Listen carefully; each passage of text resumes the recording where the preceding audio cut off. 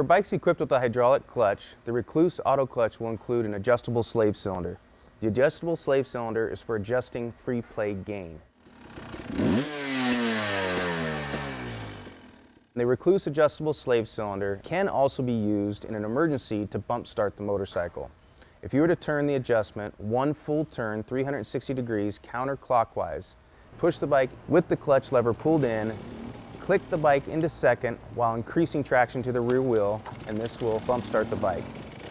You can then select neutral before coming to a stop, adjust the slave cylinder back to its original position, recheck free play gain, and you are back to riding again.